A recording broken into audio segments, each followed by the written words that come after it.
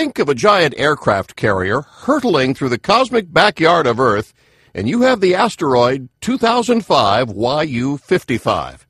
In the next 2 days, this giant boulder will come spinning through space at 31,000 miles an hour, crossing between the Earth and the orbit of the Moon. If this asteroid smashed into Earth, it would create a crater roughly 4 miles across and a third of a mile deep. We know this is a mess. We know the orbit quite well.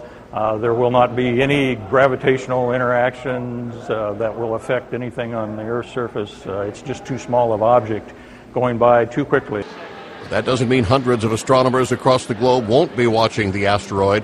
At 200,000 miles away, this will be a close encounter of sorts, the closest in 35 years for this size space rock.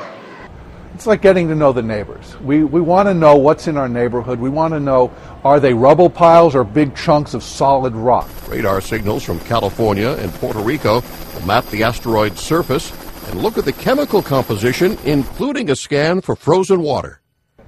So the first question, is it dangerous? No, it's not dangerous.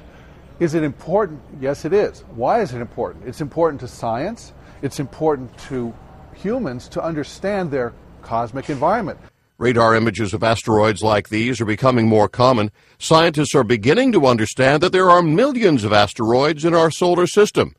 But right now, all attention is focused on the asteroid prowling our cosmic neighborhood and crossing through the Moon's orbit. It's like being out on a busy freeway, the things whizzing past all the time. As long as everybody stays in their lane, everything's okay.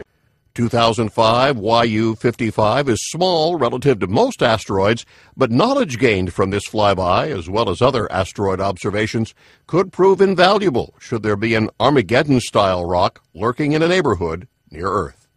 John Belmont, Associated Press.